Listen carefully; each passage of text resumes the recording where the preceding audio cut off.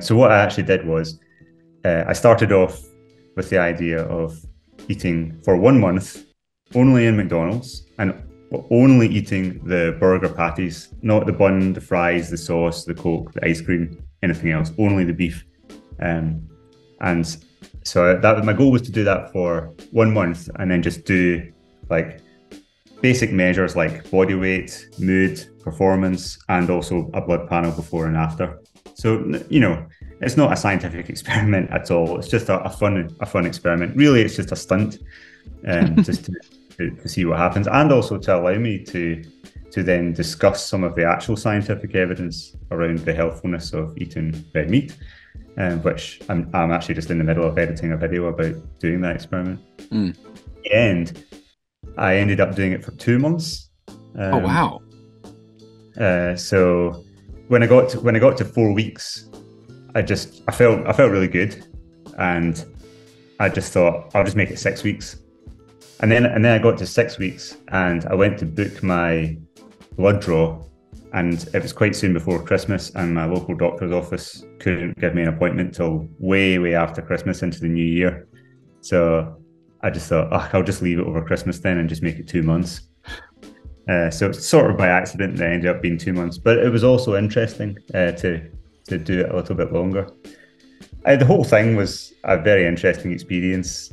Also, just like even down to like spending that much time just being in a fast food restaurant like that, and observing the people who went there and observing the staff and the whole thing. It was amazing. I mean, one of the most amazing things was just to see how busy they were. I mean, I remember eating in McDonald's years ago as a teenager, when they first came to Glasgow, and I mean, they were always fairly busy, but not like now.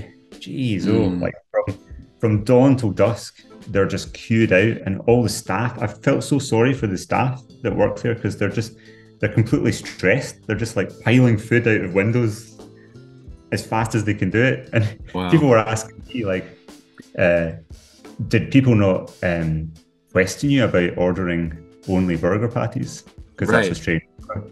But they were far too busy to be concerned about what the order was. They didn't even notice that the same guy was coming in day after day and only No, eating burger patties. They're too no, busy. they did Wow. not. Yeah. Wow. So all of that was quite interesting. But so like what happened? I lost 3.5 kilos in body weight. Wow. Um, Okay. Now, I have to caveat that though and say that on the run-in diet, I did do a more, what people would call a moderate carb diet, higher carbohydrate than I would normally eat. And that normally makes my weight climb, which it did. So in a sense, my starting weight was sort of elevated. Okay. Yeah. So it's maybe more fair to say that it normalized back down to where it would be That makes sense. Right. the Yeah. previous diet. I also felt really good. I was climbing really well, and my blood panel was actually the best blood panel I've had out of all the diet experiments I've had. Wow. Now, Wow, that's fascinating. That's I have to fascinating. caveat that as well by saying that depends a little bit on your point of view. So Sure, yeah. one part of the blood panel that might be the most controversial part for many people would be LDL cholesterol, the so-called bad cholesterol. So for me, that always runs about the top end of the reference range, which if people know the reference range, that tops out. It differs between countries, but around 120 to 130 milligrams per deciliter. Okay. And my cholesterol numbers on a whole range of different diets seem to fluctuate roughly between those numbers. So it went from I think it was like 120 to 127. Okay. So it was a rise that was it's so small that it's just random noise. It's almost nothing, but it is still high. That is still slightly out of the reference range. So some people would be like, that's too high. You need to reduce that. Yeah. I would say it's a bit more complicated than that. But some other numbers like my HDL cholesterol, the so-called good cholesterol, rose quite a fair bit. and my triglycerides, the amount of fat in your blood, dropped quite a bit. And the ratio between those two numbers, triglycerides to HDL ratio, that is quite an important overall marker of metabolic health. It's a good proxy for many other things, such as insulin sensitivity, and the size of your ApoB particles in your blood. All these things are important for metabolic health and risk of future disease. My HDL to triglyceride ratio dropped nearly in half, from about 1.5 down to 0.7. And that was by far the biggest change in the whole panel. Most of the other and things. And that's a good thing. That's going in the positive direction. Yeah. So 1.5 would already be considered good, but 0.7 would be considered excellent. The lower is better for that marker. Hey friends, I'm interrupting my own video to tell you guys about follow-up episodes.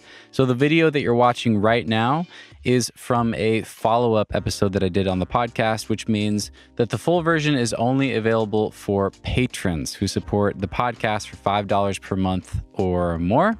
You can become a patron by going to patreon.com/thenuggetclimbing.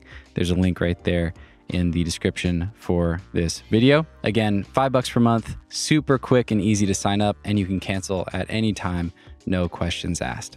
All right, enjoy the rest of the video. Let's say now, for the next 6 months or a year, I go back to eating a standard ketogenic diet with plenty of plants and, animal food as well, just a mixed diet in that sense. And after 6 months, I just don't feel very good and I feel a bit weaker.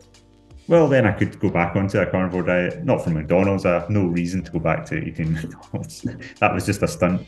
But I could, if I really thought maybe I should try a pure carnivore diet again, then I could try it and eat that way for another period and see if it reversed it. So I mean, yeah, in a sense, maybe I am on a diet experiment in that I'm reverting to a longer term diet, which has worked quite well for me in the past. And I'll play it by ear. And if I feel like I'm continuing to see good results, then great. And if I feel like things could be better, then maybe I'll experiment again. Yeah. So in that video where I'm talking about the McDonald's diet, my conclusion from it really is just that I couldn't find any detriment to my health.